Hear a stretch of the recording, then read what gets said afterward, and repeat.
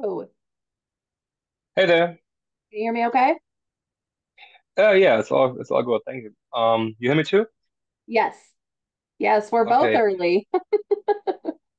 Yes. I was just having another interview. And so I'm glad that you're already here because right now I'm at my parents' place. It's my mom's birthday today, so I just hopped in on this interview. I'm really happy to be able to do the interview today with you. So so really excited to do it. But Oh, it might be possible that my nieces and nephews just jump in the room like my little niece just went inside the room and said the hot dog's ready. oh, that's so Yeah, it was sweet. yeah, Oh, it well, was so cute. well, that's nice that you get to spend it with her too and get to be there with the family. Yeah, it is. Yeah, busy day then. Yeah, it is. It is. Right. Yeah, well, I won't take a whole lot of your time then so you can get back to your family. Oh no, just go ahead. Really, I'm really thankful to have the interview with you. Appreciate all the interest in Rising Insane Wildfire. So just let's take our time. Okay, fair enough. Um, awesome. Well, the album comes out Friday. Yeah, But you've right. released about half of it so far with singles. How has the response been so far on your end? I see it on my end, but Yeah, it's quite good. I mean, we were taking some time out. It's been 3 years since we have been released the last album. So we are glad to be back. We are glad that the people are still with Rising Insane. That's an awesome feeling to know that people were waiting on the record on new songs. yeah. Yeah, and this album in particular is super diverse. You have like some kind of like new wave synth stuff in there, and then you have the piano song, and then you have the heavy song, and you just kind of have Yes. everything in between. Just out of curiosity, because there's so much diversity into it, which vocal style do you prefer to do? And which because you have like pop rock songs in there too. So which genre do you feel the most like at home and comfortable with? Yeah, so first things first, yeah, the album is has a lot of diversity, and we were always thinking about, can we do this? Can we have this track like Monster, but then also have a track like Wildfires, and then add a track like The Door? So yeah, but in the end, we were quite happy with all the tracks we did, and we love the diversity. So and when it comes to the style of singing, well, I think of course it's fun to do the easy stuff like easy just not that easy but easier to sing stuff like Monster for example because it does not go that much that high in range and it's rather lower end song of course it's fun to sing stuff like that and to play around when you sing the song live you can go all the way up all the way down and you have more freedom in your range, you know.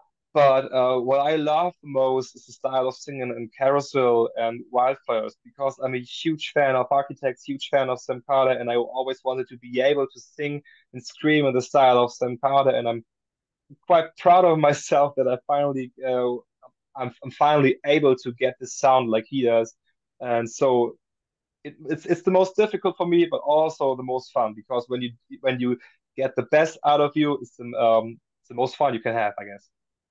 So moving forward, do you know if that's something you guys are going to implement more into the music now that you're learning that you can do it?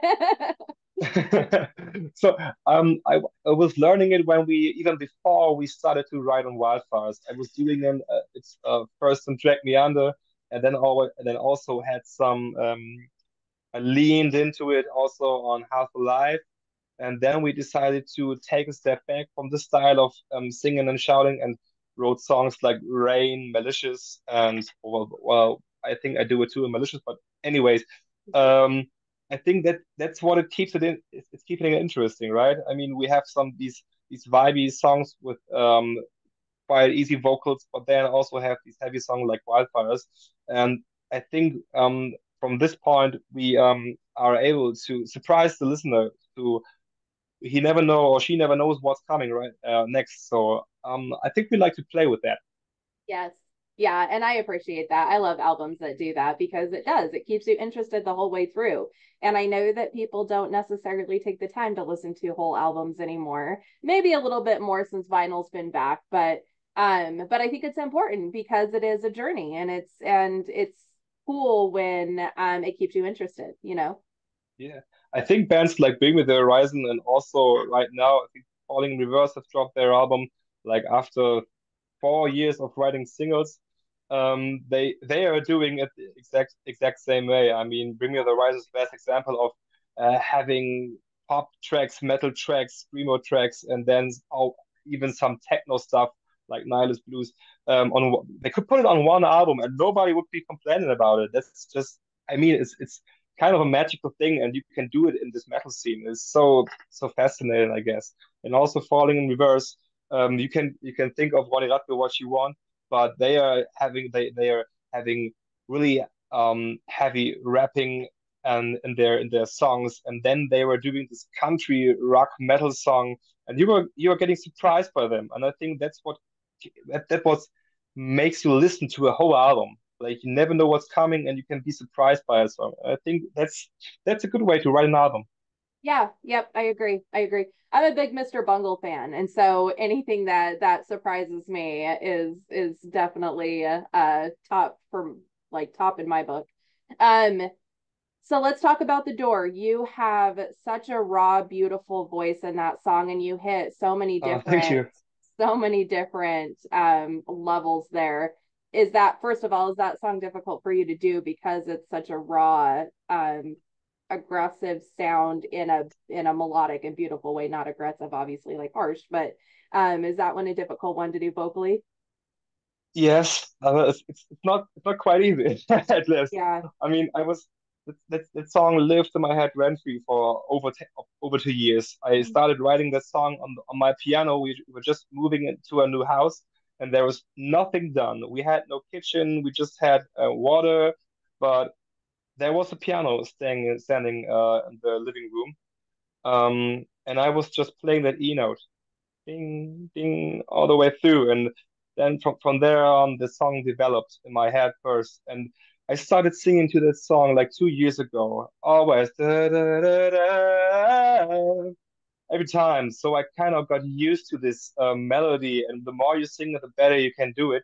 So it is hard to sing, especially in the bridge where I go on this raw shouty vocals. That's definitely technically difficult to do, but it's so much fun. It's a beautiful song. Now tell me about the lyrics because you have a lot of important lyrics throughout this album. So tell me about the lyrics in that one. Thank you. Well, The Door is the most personal song on the album, so kind of glad that you mentioned it. It's about myself dealing with past traumas, dealing with my anxiety, my depression. Had a long way to go, and I almost feel like I get over this and I can let that be in the past and look forward.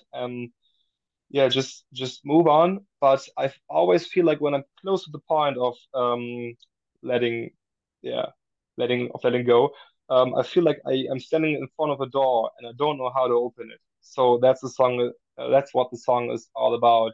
In one line, it says, "I'm laying down beside this door that's always locked. Am I just waiting for the moment in time to overcome?" So that's basically it. Oh, that's a very relatable song, I'm sure, for a lot of people.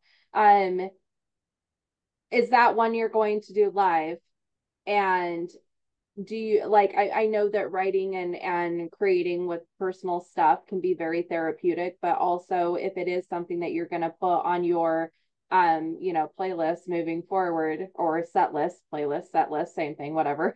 um is that something that you feel like might be difficult at times to do live because of the emotional impact of it? Yeah, it definitely is. We are thinking about if we do it live, but when we're having a live show, we try to deliver the most energetic performance that we can than we are about to deliver. So and we also have another rather soft song on the album, which is Lighthouse. So we have to decide whether to play live Lighthouse or The Door. and chances are that we are playing Lighthouse because it is a single. People Single. know that song, and also it has quite relatable lyrics. So Yes. yeah, but well, we will see where the journey takes us, right? If you come to Idaho, I'm gonna request the door. But Lighthouse is a really beautiful song too. Thanks. Definitely. But the door just yeah is it hits me a lot. Yeah. Um so let's go to the opposite side of the spectrum, Wildfires, which is the heaviest one on the album. Tell me a little bit about that All one. right. Wildfires was one of the last songs that we completed for the album, and um, kind of I wanted to summarize the lyrics in one song. That's also why the album got the title Wildfires, and why Wildfires is the title track of the album, because I wrote so much all about mental health as well. I will never stop to write about mental health because it's a big part of me. But I was also writing a lot about oh, it's so much about hate in general, about homophobia, about racism, about all the things that are raging all over the world right now. So these songs, or all the songs in Wildfires, they're about one of these things that I just mentioned. And so Wildfires is as the last track of the album and the title track, it summarizes all this. And wherever you look to the left, you look to the right, you scroll through the comment section of on it doesn't matter which kind of post it is. Just scroll down the comments and somebody is trying to spread hate. Somebody is just behaving like a little, you know, and I felt kind of sick of all the hate. So I decided, or I had this imagination that wherever you look on the world, there are some fires burning. Wherever you look, if it's the internet, social media, if it's news, if it's your surroundings, where people complain about whatever. And so I decided to write a song about that. That everywhere you look, there's a fire burning. So we called this track on the album Wildfires. I love that. I love that. I think it's such an important message because it is so true. And I think sometimes people don't necessarily recognize how much of an impact that has on not only just other people, but just like us as a whole, as a unit, you know. And so I think it's a really important thing to bring to attention. Now, because you talk about mental health a lot, do you have fans that approach you about their mental health stuff and how your music has helped them through their stuff?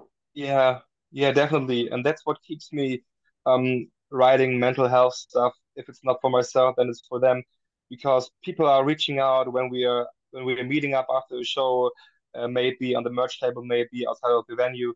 They come to me and they are thankful. They are saying thank you for writing that song. I love that particular song because I can relate to that song because, and it helps me creating new music. It helps me to be a better person, and I think that's a way. It's something that I can be happy about for the rest of my life, to be helpful to other people. And for example, Rain is one of these songs that rose up from the story I heard from somebody came to me after a show. He was pouring his heart out to me, telling me that he noticed that he's gay when he was like 11 or 12 years old, and he kept it as a secret. He hide his real personality in front of his parents, in front of his friends, and that made him sick. That made him depressive, and he was living inside of prison of himself. And so I decided to write about that story. And Rain is a song for everybody to cheer them up, to live your best life, to be yourself, and to get out of your cage and show who you really are. Reveal yourself. I love that. Do you know if I mean do you keep in contact with him? Does he know that that song's about him? I hope the person knows that, Yeah. but no, we are not in contact. But Okay. I think it's quite okay that to you know, keep things for yourself. Of course. Yeah, absolutely. Yeah, I love that. So this is so interesting that we're talking about this. I just talked to Tim Montana last night, and we we're talking about the same kind of topics of mental health. You know, you guys both sing about that. Um, Now, when people approach you about like really traumatic stuff that they've experienced, and it's either something that's relatable for you or it's just like really traumatic to hear, because there's something, I'm actually a mental health therapist outside of this. And so there is a secondary trauma of listening to other people's trauma that sometimes is hard for us to shake off. Have you ever had that experience of where someone shared something with you of where you're like, oh boy, I'm going to carry that with me? I mean, obviously you Uh, did with that gentleman. yes, it's yeah. Well, of course, there are stories that you think about. I mean, you know, like I said about when I was talking about how the album got the title Wildfires.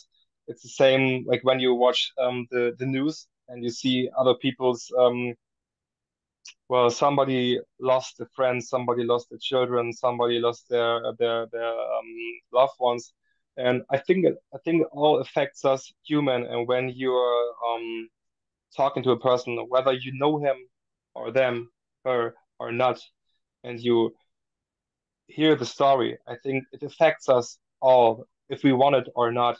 So yeah, of course, that's the thing. Yes. Yeah. You have a very beautiful heart. Now, I don't think it does affect everybody like it does some people. But you have a very, yeah, beautiful heart and soft soul. And I think that's so important in this world. So important in this world. I mean, if more people were able to view things and feel things that way, I think that we'd be in a lot better shape. Now, something I ask everybody that I think is so important, self-care. What are some things that you do to help keep yourself balanced, to help keep yourself, especially with mental health, like stabilize things you do for yourself? I cuddle with my dog. Yeah, yes. But well, writing music is probably one of the biggest things I do. And working out, like go for a run, or just do some push-ups or lift some weights. And I sometimes I try to meditate, but that's definitely a thing that I need to do more. But it's you have to take the time, but more important than taking time is to be ready to it, to yeah, ready to meditate. Because I think it's for me it's not that easy because you're deep diving into yourself. That's sometimes that's a harsh place to be. But it's I think whenever I meditate for myself, I realize how important and how good it is. But it's always you have to overcome a certain point to do it. So that's probably a thing that I would tell people to do when they're asking me on how to be more balanced. Yes, yeah, I agree. I agree. And I need to do it more. I talk about it all day, every day, and I'm like one of the worst at doing it lately. And I know I mean, 2 minutes even it's that you don't even have to do Yes, it for that long, but it's like I don't you have time for you that. you can just sit down, close your eyes, take some deep breaths, and think about things. But there's I don't know what holds me back, but I just feel like no, not right now. I think we all know the answer, but it's Well, quite a thing. I think you probably hit the nail on the head. Like giving yourself that like time in that moment to really just like think and be or not think and be can be a little intimidating. It's a little bit of a scary Yes. thing. It's a vulnerable feeling. Yeah, exactly. What about some things that you do just for fun? Oh, that's cool. Not Music, many things, cuddle with my you dog. know. For example, well, my wife and me, we just became parents last year, so there ain't much space for things for Oh, just having that's to exciting. for Oh fun, yeah, you're busy, busy. Oh, Yes, that's it. that's wonderful. It's dog, kids, or kid. Yeah, busy, Yes. busy life. Um, do you know, I guess you probably don't know at this point, or maybe you can't tell me, if you guys are going to have an opportunity anytime soon to be able to travel over to the States? Well, I don't know at the moment, and we are, as I said, it was quite calm the last 3 years because we didn't release any albums and barely release other songs except the Demons EP. And so we were not on tour that much in the last 3 years. We were this year. So I think and I hope that this year is gonna set up the next steps. It's gonna set up the new tours. And yeah, so we are just curious and excited on the way that we have paved for this year. Yeah, yeah, right. The album's not even out yet. I'm like jumping way ahead. Back to lyrics real quick. Now since you now my dogs are barking. Since you write about personal things, it's probably a little bit easier to like obviously find the inspiration because it's from within. But are there ever times of where you struggle with uh writing a song lyrically? Yeah, um, especially for wildfires. I mean, you have to get into this um, state of mind to write lyrics. And it was pretty difficult this time because I told myself not to write about my mental health because I don't want to do it all the time just to be this mental health singer because you know, it can help people to overcome certain traumas and stuff, but it also when you always write about sad things about depression, then it may be depressing to listen to Rising Insane, right? So I wanted to get a little more distance from it. So I thought on yeah, what can I write about? Um, so I tried to write about good things, like I did in Monster, like just forget about all the hate. Forget about what other people might think of you. Just be yourself and have fun with your friends and yourself. Just enjoy life. So that's kind of a thing. Yeah, but it was difficult to get in the groove because writing about good times, about having fun, it gets cheesy, very, very cheesy, very, very fast. So true. So true. Oh my gosh, it's funny. Oh, yeah. So how like what it or if anything, did you use anything for inspiration to try to kind of tap into how that could look without it being cheesy? Because you definitely don't cross over into that cheesy line at all. Thank glad you say that. Well, for example, Monster. Let's keep it with that song. When I had the idea for the lyrics, I was just driving with my car. I was just driving around, having the instrumental. I was listening to it all the time, the loop, and I was trying to get in the groove and feel like what kind of words, what kind of rhymes could get me in this mood of just driving around with my car and just feeling the moment. That was the inspiration that I had. I tried to read through lyrics of 70s, 80s, 90s bands on because they were singing about fun times quite a lot, but they were not so fitting for this generation. Right, right. And Maybe not so so I much 90s. 90s was kind of depressing music. yeah. So yeah, so I just thought, no, I'm not gonna use that as an inspiration. So I just stick to my imagination on how having a good time for Monster. Yeah, no, that I think that's great. And I think you can still use mental health in a positive way of like, yeah, being like uplifting, but still using kind of that medium, which is basically, what you've done. That's funny. Driving around in your Yeah. car, that's a good way of doing it. Like any nature always pulls that stuff out. But yeah, 80s is the definition of cheesy, like it's fun. It's fun. I don't not like 80s music, but when you said that, I'm like, oh my gosh, I can already like say the bands even. Oh, awesome. Well, thank you so much for taking time out of your day, especially on such an important and big day for It's a me. pleasure. I hope that you enjoy the rest of your day and congrats on the upcoming release. Thank you. Thank you. So have a nice day too, and hope to see you again. Bye bye. Yes, absolutely. Bye bye.